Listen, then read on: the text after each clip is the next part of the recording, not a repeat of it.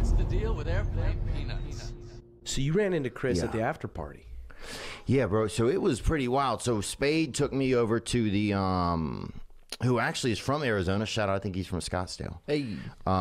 So Spade invited me to be his guest or whatever. We went to the Vanity Fair party. And then we went to some other dude, a rich guy's house. This dude was really, really rich. Like, they had a machine in the front. You could just get money out of it. It was just like, it was an ATM. But you could guess any number and it gave you. It was like, this dude was real, real rich. Like, yeah, they had, even his dog had like a little wallet on the side. Damn. Oh, wow. So this dude was really, really rich. And we went in and like, Jennifer Lawrence is sitting in the back just hanging out outside, like just in her pajamas. She like lived next door, I guess, and so she came over because she heard some commotion or whatever. So she's out back just hanging out. Like there's like Penelope Cruz. Hey, Libby. Fancy people. I mean, it's like fancy people you see on the magazine, and they're just sitting there, you know, eating, you know, they had some raviolis. What else did they have? They had a salad that looked... It was a little I thought it was a little bit wilted, but people were eating it. Rich people will eat. They'll eat kind of more. They'll say it's like more artistic kind of. But anyway, so we get to finally see Chris Rock, right? And I'm with David Spade, so Spade knows him. So they're just kind of talking, and he was just shocked. He was like, "What the happened?" He's almost. It reminded me of. You ever been at a party and somebody gets hit by somebody, and then the person that hit him leaves? And there was never really like a big fight, or maybe there even was a fight. Thank you. But the one dude never had any idea there was any beef or anything going on. Wow. And then you start talking to that guy, and he's like, "Bro, what happened? Like, what do you think?" You know, that's kind of what it was. He was just like, "What?" Did he not know that she had alopecia or whatever disease? That's why she was bald. Did he not know that? I think he had no clue. I think he had no clue. And who don't have alopecia? Everybody's going bald. You want to hear everybody? Something I saw a tweet that said it wasn't even Rock's bald. joke. It was one of the writers. That's so good. What do you think he's doing backstage? But after The just writer just I know where he got on. Here's the thing. Yeah. The writer probably thought of way worse jokes about infidelity and was like, let's go with something mild. dude, she's wearing a green, like a military green outfit. Fresh. Yeah. And is she going to be in G.I. Jane? No. No. They're not making another G.I. Jane? No. She's not doing this for a role. What? What do you mean? What do you mean? No. She's play doing too it much, because she man. has alopecia. Yes. She's losing her hair. Yeah, which is apparently a huge deal. I had no idea. Every person at the Oscars has fake hair. Every person in this room is losing their hair. Yeah. Shouts to Keeps. Yeah. But no, for real, like if there's one place where you can wear like wigs and fake hair and all that kind of stuff, it's the like every girl there probably has extensions. Yeah, but she wanted to be proud. She wanted to come out and say, "Yo, this is my hair." Well, then keep it a buck. Yo, Be proud. that's my hair. yo. You don't go and sit in keep the it a front buck. row. You're a star Yeah. at the Oscars. There's a professional comedian whose job Yes. is to roast people. Yes, it That's is. what he's doing. Yes. And what he did was not even insulting. It's not It was a about- mild joke. That was not an insult. It was the most mild joke about her hairstyle I fully in get reference it. to a movie where a lady shaved her head. I fully get it. But Like I'm the I'm idea just simply that there's saying any justification whatsoever of him getting up there and No. smacking him in the face. But Fancy's not losing his hair the way that Carlos is. He's like the Mexican Larry David. He's like Luis David. Luis David. He is. He about to come Will And Smith. Carlos is, what are you doing? What are you... Keep Carlos's name out of your mouth. Oh, Dude, it my was like God. a Mexican Larry David joke. I was... Keep Carlos's name out of your mouth. Okay, dude. When I first saw it, I was like, What the world? because he bumped me twice. Oh, Chris Rock It was did. Chris Rock, Friday and Saturday. I wasn't able to go up. He bumped me twice. No, he's a nice guy. I'm just saying. There was a little part of me was like, Dad, don't bump. You know what I mean? And then Eric made a little meme of the slab is that don't be bumping people in the OR. You know what I mean? So, which is funny, but when you really think about it, because there was a moment after Will said, "Don't ever talk about me." A couple times he said that, where Chris, I know that look because I've been there. It's a moment of shock and trauma. It was traumatic. He was assaulted. Yeah. In front of millions and Millions, trillions of people. millions. I mean, not millions of people watched but virally. I mean, you're talking about the world saw it. The world, the Russians entire saw it. world. Putin saw it. I bet you Martin Putin saw it. What do you think weighs more? Oh my! Chris Rock or the hair in the shower drain at Jada Smith's house? Oh my gracious! What do you think, Rex? He was doing some weird movie thing. It was like he was getting away with it as if he was living in a fictional movie. Like the idea that you think it's smart while wearing a tuxedo to walk onto a stage in front of the world, literally the world, one of the biggest award shows on earth, if not the biggest, and smack a comedian for the most mild joke, and then sit there quivering, saying, With keep my anger, wife's name out of your mouth. And everybody's just going to sit there in the that you just took on the table. You just pulled your pants down and took a on the dinner table, and they all have just sit there and look at that. That's what it's like. Wow. Full of peanuts and corn and everything. Stinks.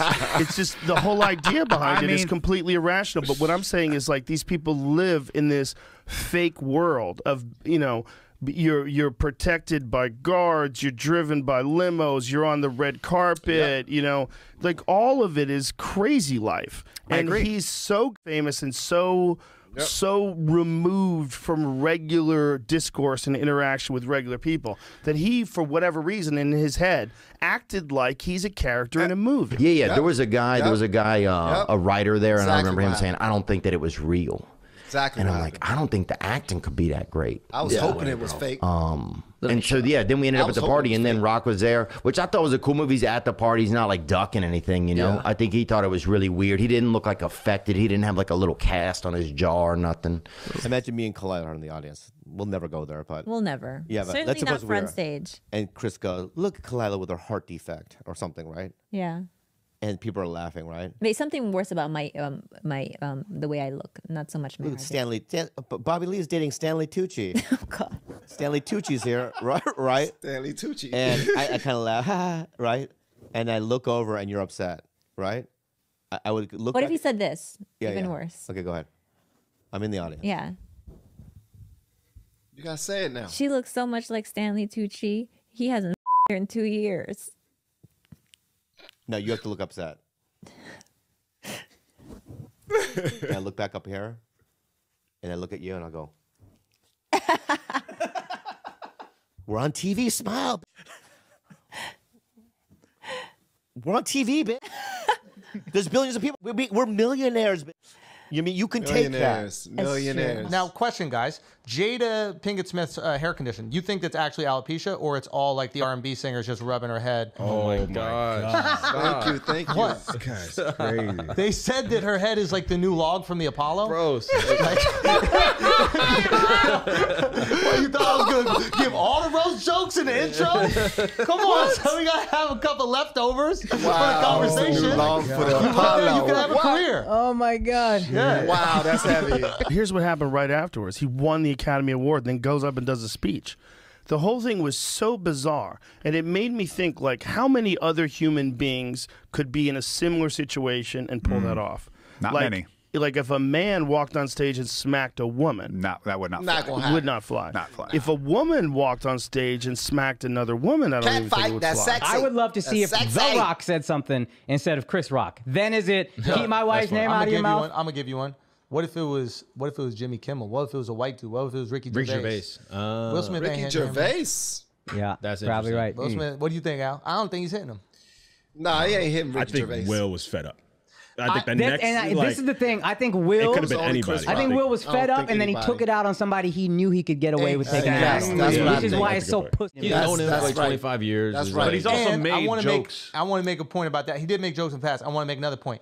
Nobody in that room was rooting for Chris Rock.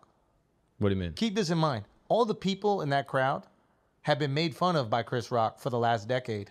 These are people who live in their own little Hollywood bubbles. Nobody ever gives them pushback. Nobody ever teases them. Nobody ever says nothing to these people. They don't have a sense of humor. You go see these shows, and they're like groaning about all these jokes and then applauding when the joke is virtuous, right? Yeah, they probably look at Will Smith as a hero. They have to go to these events because they want the public applause. That's true. Yeah. They want the public validation, but they know that they're going to get caught in the crosshairs from a Chris Rock joke, That's and right. it drives them crazy. And they were happy. Yeah. Did you see the way Samuel Jackson dapped up Will Smith. what a Did you see the way dog. that Denzel and Bradley Cooper? Hey, watch it, watch it. Yeah, I'm just saying. Hey, Watch Denzel it, watch a it. loser, dog. No. I gotta give credit. I gotta give credit. About I to gotta come over give there and credit. smack you right now. Will Smith is a Will Smith. Out your mouth. Hey, I will. At a certain point, it looks like he thinks that it's gonna be. He's joking. Yeah.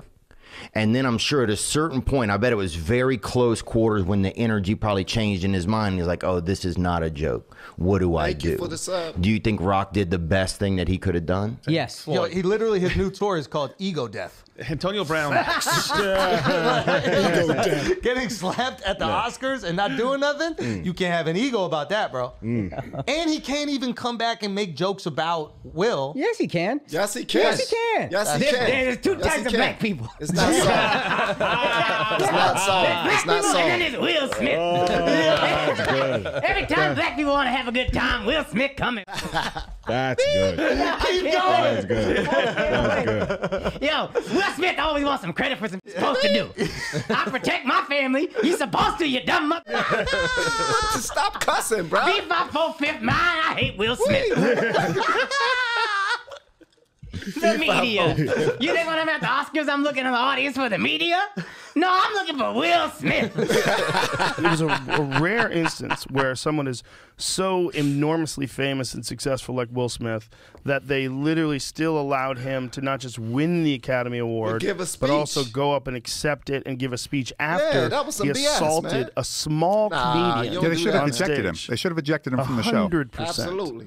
100%. Absolutely. I agree with that. 1000%, You can't just go smack a man in the face in front of the world and then go about business as usual. First of all, it sets a terrible precedent. Yes. In so many different ways. It sets a terrible precedent for comedy clubs. Yes. Like, are people going to decide that they're going to go on stage and smack the comedian I now? hope they try to smack Brendan or you. Well, I just want to see one Joe Rogan turning sidekick. Yeah, Chuggy.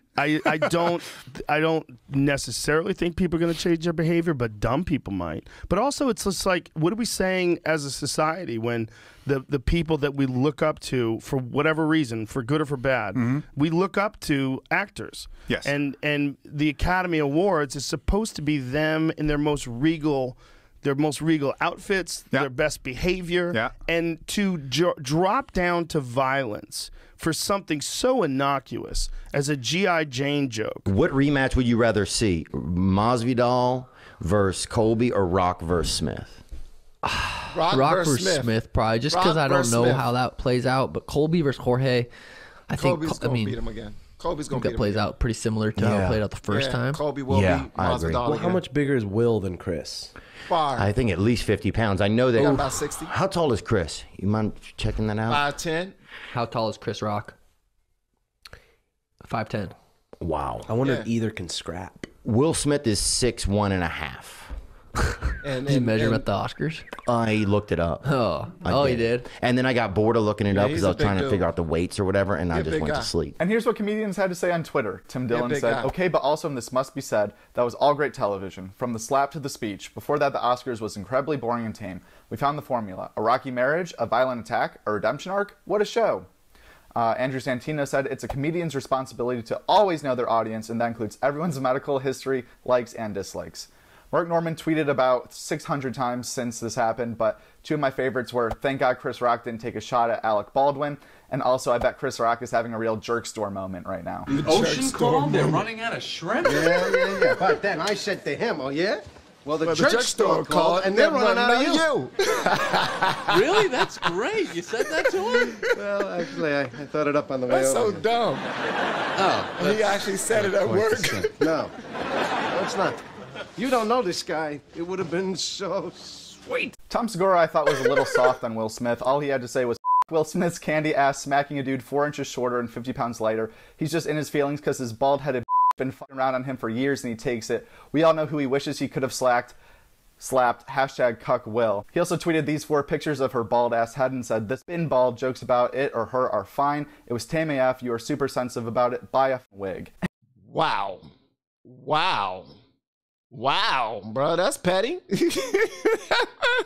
Hey, Joke World, man. You got some good, there's some good stuff right here, man. And finally, Sam Morrell said Will Smith just won an award for being the best actor, but he couldn't act like a human being during a joke. And he also said this was the biggest hit Will Smith has been involved in since the 90s. So, all around crazy thing that happened. Here's every comedian's take on it. I'm sure no one will care about this in a few weeks, but it was fun while it lasted. Make sure you subscribe to Joke World, follow us on Instagram. Thanks for watching, and more videos coming soon. Yeah, I heard him. Follow Joke World. And thank you, Joke World. Yeah. Y'all already know how I feel about it all. I covered the Chris Rock videos. I covered the Tony Rock videos, his brother, which was not in this right here because the Tony Rock video came out a little after. And whew, Tony Rock went off, bruh. He went off. He said, you know, there's only one thing you can do if you don't like what I say while I'm up here on the stage. He said, not a mother effing thing. He said, if you think you coming up on this stage right here, you're only going to be nominated for one thing, and that's these hands, bruh. He said, you only nominated for these hands. That's what he said. He said, and then he said, Will Smith, you're going to smack my brother in the face? All because your B word gave you a side eye? And then he said, look, it's like 10 Chris Rock, there's like 10 Rock brothers out here. I didn't even know it was that many Rock brothers. I didn't know it was that many people walking around with the last name Rock. I'm dead serious, man. But Tony Rock, he went off. Shannon Sharp should have been on here too, because what Shannon Sharp said about him was extremely comical. Corey Holcomb, whoo, my gosh, I don't even know if a lot of y'all know Corey Holcomb. That brother went in. He went off. But y'all already know how I feel about it, man. I think that, honestly, Will Smith should have been able to take a joke. He should have been able to take a joke. His wife should have been able to take a joke. And none of this we wouldn't even be having this conversation if they just knew how to take a joke, man. Because it's not that serious. Like this, especially with the last couple of years we had, all the people losing their jobs and far too much going on in the world right now, and to have to deal with that.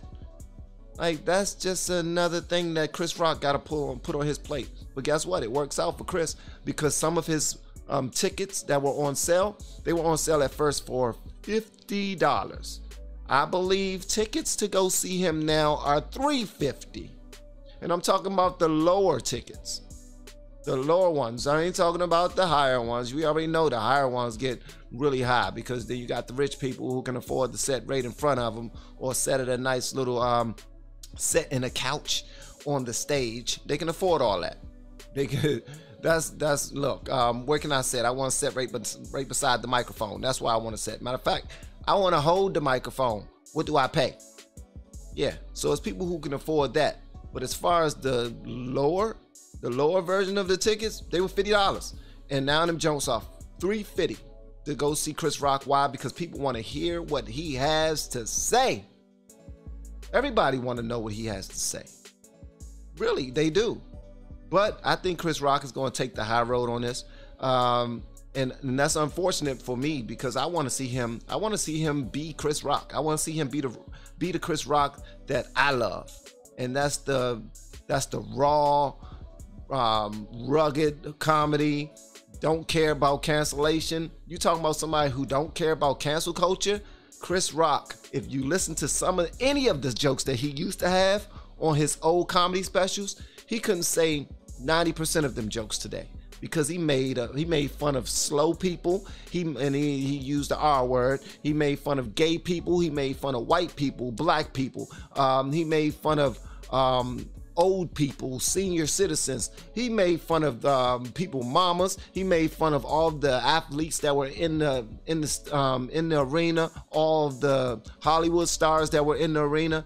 He picked on everybody. He had no cut cards, and that's one of the things that makes Chris Rock. And honestly, I think he wanted to roast Will Smith right after that slap, because the first thing he said, whoa, Will Smith just slapped this sugar honey iced tea out of me on live TV. And then after he ended up saying it was a G.I. Jane joke, like it wasn't worth that energy, bro. That's what he was saying to him. And keep my wife's name out your effing mouth. That's what Will Smith just was having a good old time telling him. Make absolutely no sense. First of all, he didn't even say her daggone name. Yeah, he did.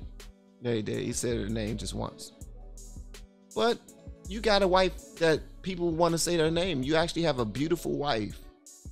And because you did that, your wife is going to be the butt of so many jokes for summers and summers to come. So Will Smith, you played yourself. You played yourself, bruh. That's the best way to say it. You played yourself. Y'all let me know what y'all think about this in the comments below. And if you have yet to hit that subscribe button, please make sure you do so on your way out the door. Once again, guys, I'm Van, and now we are all the LFR family, and I look forward to seeing you on the next video and hopefully inside of the Patreon as well. Y'all have been amazing. Love y'all. Join us on Twitch sometime.